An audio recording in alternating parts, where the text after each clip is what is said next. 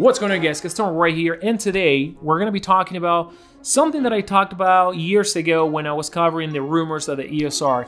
And I mentioned that Canon was going to design a brand new camera that was going to be small in size, similar to an C7, and mixed with an EOS R. And that camera actually was announced today, and that is the C70, which is, in my opinion, one of the craziest and most amazing cinema cameras ever created. So we're going to talk about some of the features. We're also going to be sharing some of the images that tells us the story, what this camera is going to be about. We're going to tell you how much this camera is going to cost you, coming right up.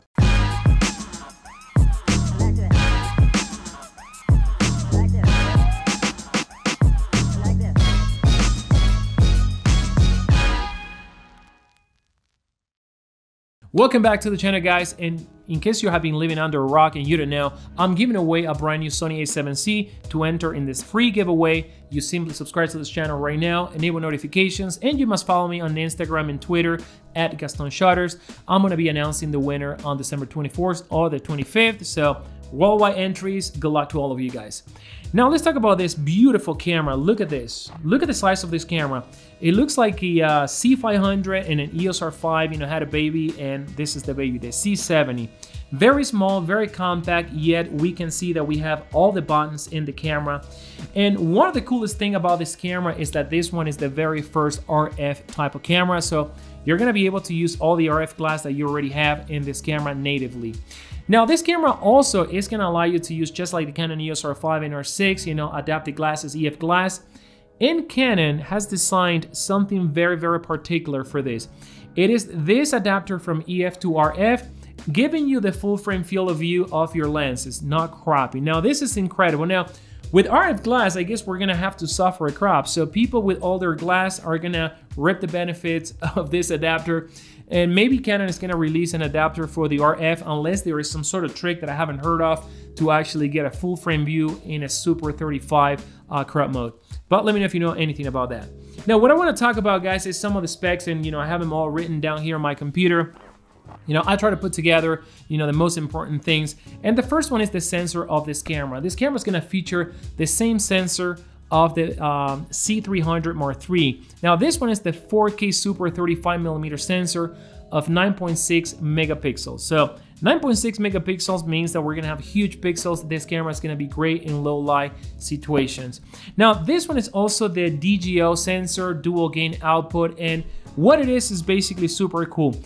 Every single photodiode gets actually read twice at the same time in two different gain output. Then it combines the exposure, maintaining the lower levels of noise of the lower gain and the higher levels of saturation from the higher gain. All this happens, automatically, instantly, giving you great color in your image, super clean image, with very low noise, and also with the utmost dynamic range. Now, this camera is gonna do up to 16 stop plus of dynamic range. That is actually crazy, guys. The Canon EOS R5 barely does 11 stops of dynamic range. The human eye can do 24. This camera can do 16. So this is, in line with the cinema cameras. And, to have it in such a small form factor is actually incredible. Now, let me tell you a little bit about, the 4K capabilities of this camera. So you're going to be able to do 4K 60p 10-bit internal 422.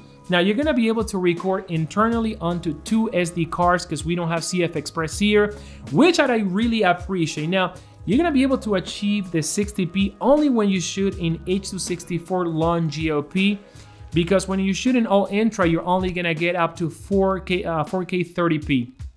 No bad at all, guys. So pretty capable, and I'm actually happy that we are going to have SD cards and not having to spend on very expensive CF Express card. Also helps the camera to be smaller, of course. Now, speaking about being small, we can see right here in this picture that we have a grill. We have also two mini XLR inputs right there, and you can see the two buttons right there for the built-in 10-stop ND filter. So some reason Canon managed to actually stick ND filters here, and this is something that you can find in the much more expensive cameras. We're gonna have it in this camera. And let me actually tell you the price about this camera, because this one is gonna go for $5,500, $5,499, versus the C300 Mark III, which it goes for around $10,000, and the 500 goes for around $15,000, $16,000. So for $5,500, you're pretty much getting a very, very, very, very similar experience. That was kind of weird. Yeah, so you're basically getting like a pretty similar experience, actually the same experience as the much more expensive cameras. And of course, there are pros about the much more expensive cameras, but you know, you have pretty much everything that you want in this one. Now, this camera also is gonna have embodied image stabilization, digital, and it's gonna allow you to combine that image stabilization with the image stabilization of your lenses. So you are gonna be able to connect the, just like Canon EOS R5, synchronize both image stabilization, giving you the utmost stability in your footage. Now, when you adapt the glass, you know, EF to RF, you're not gonna get, you know, the synchronization of both, you know, the IBIS from the camera and the image stabilization on the lens, but you're gonna be able to access the image stabilization of the lens with some correction that's gonna happen in the camera. So that is actually really, really good. Now, let's talk about color profiles, because this is one of the areas where we were bitching about the Canon EOS R5 and R6 not having enough. But for what? $1,500 more, you know, you can pretty much have them all. Now, check this out. We're gonna have Rec 709, YDR, C-Log 2 and 3. Now, let's stop right here, because remember that I mentioned before that this camera is gonna do 16 stop of dynamic range. Okay, this is only gonna happen when you're actually shooting in C-Log. Now, C-Log is actually a little bit harder to grade. It's gonna take you more time, and it requires a lot of experience to get the colors right, at least for me. Now, again, the C-Log that I'm used to is not from cinema cameras anyway. So C-Log 3 is gonna be much easier to grade, but what you're gonna suffer here is that you're gonna only obtain up to 14 stops of dynamic range, which is plenty dynamic range, you know, in my opinion, knowing that the Canon EOS R5 only does barely 10.5, 11 stops of dynamic range. So pretty good.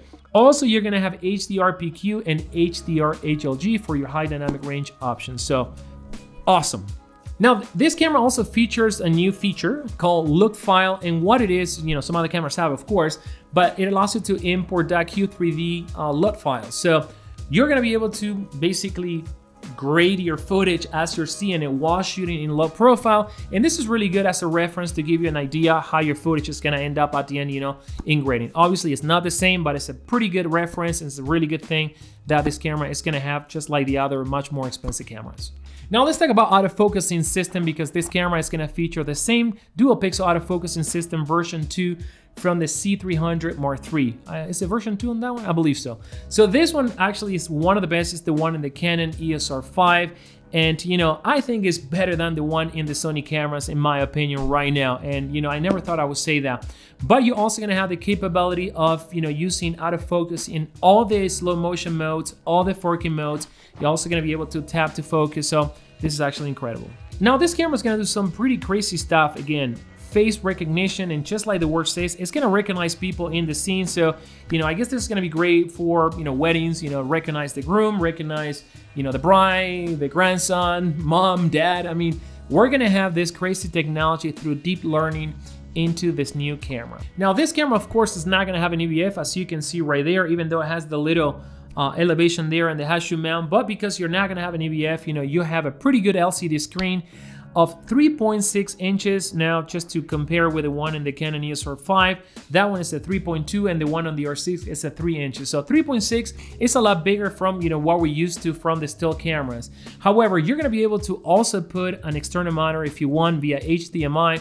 And the good thing, as you can see right there, is that we're gonna have a full-size HDMI. I mean, this is great. So, I mean, it's a cinema camera, I mean, it's expected, but another great thing about the built-in monitor in this camera is all the previews for your exposure that you're gonna have. So I'm gonna read them to you. So you're gonna have focus peaking, you're gonna have histogram, you're gonna have false color, grade aspect ratio guide, anamorphic preview, and also built-in D-squeeze inside this camera. I mean, this is just great, guys. You know, these are all the things that you would have to actually go and buy a monitor that can do that, unless you have, you know, a cinema camera that has all these capabilities. But all this stuff is gonna be built in this tiny screen. Well, it's actually bigger than most screens that we're used to. So necessarily not having to lug a lot of gear to start shooting, you know. This is a camera that was designed for easy deployment, go and shoot, and you know, this is gonna be a great camera to fly on a gimbal. This is gonna be a great camera to fly on a drone, and I've seen footage of this camera actually flying on a drone, although I will be super paranoid having like $10,000 of gear flying in the air just in cameras alone. And again, you know, this is one of the reasons why this camera is so attractive to me. Now, The following feature that I'm gonna mention to you may not mean anything to you, but it means a lot where Canon is actually heading in the future. Now, if you see right there, right under the where the strap would be, there is a quarter mount screw, and this quarter mount screw is actually to mount the camera vertically. So you can put an Arca Swiss or simply screw it to, you know, a head or something like that. And they designed this because Canon is showing actually a picture on an iPhone, a video on an iPhone. They designed this camera for social media. You know, it is built in there, ready for social media shooting. And again, gives you an idea that Canon is not only looking at, you know, filmmakers, you know, people that make movies, you know, documentaries. They're also catering with this camera to people that take social media seriously. Like, for example, ourselves in our companies, that we have to create a lot of content for social media. This is how we actually make our money, through videos, informative video, through social media. So you're gonna be able to shoot in the 16:9 ratio, which is actually incredible. The camera's gonna be ready for that. I believe the menus also are gonna flip, so you don't have to kind of like, you know, tilt your head to find your stuff. And, you know, this is a great thinking from Canon. I wonder what Sony is doing about it. Now, looking at the camera from the back, you know, you also can see similar layout as some of the other, you know, cinema cameras. You also have a joystick right there, you know, a magnification button right there. And you can also see the battery right there. This is the BPA 30 battery. And you can also use one of my aperture lights just right now, so I have to put another one. I hope that was the same color. But anyways, I was telling you that, you know, the battery that you're gonna be able to use here is the BPA 30 battery, and also you're gonna be able to use the BPA 60 for much extended shooting time. Now, Canon is saying that you're gonna get up to 6 hours, so I'm assuming that this is gonna happen with a BPA 60 battery. But again, incredible camera, incredible features. You know, you're gonna have pretty much what you're gonna find in a C300, C500 camera. Of course, you know, this camera is going to be stripped down from a lot of features, but most of the core essential features are in this camera for only $5,500. And yes, $5,500 is a lot of money, but when you're talking about cinema camera, right, I think it's great. Now, this camera is not gonna do 6K. This camera is not gonna do full frame. This camera is not gonna do 8K, but it's gonna do 4K. It's gonna do it right. And the best thing is that you're gonna get 16 stop of dynamic range. So if you're looking for a camera for, you know, outdoor shooting, you know, bright situations, this one is gonna be the camera to get if you're looking for a camera that's gonna give you cinematic quality without actually spending an arm and a leg for your content in social media, your professional content in social media, of course. Or if you're looking at an additional camera to add up to your, you know, army of cinema camera lines. You're also gonna have a BZN timecode port right here to synchronize this camera with other cameras, you know, among your armies. Let me know if you're gonna be pre-ordering one. Let me know what do you like about this camera and what you don't like. Probably that it's not full frame, right? And speaking about full frame, let me know if you know how the RF to, you know, RF mount is gonna work, because, you know, it's gonna have to be cropped. But when you're using an EF, you actually gain the full view of full frame and get a stop of dynamic range. That is actually pretty crazy. Okay, guys, so until then, see you in the next video.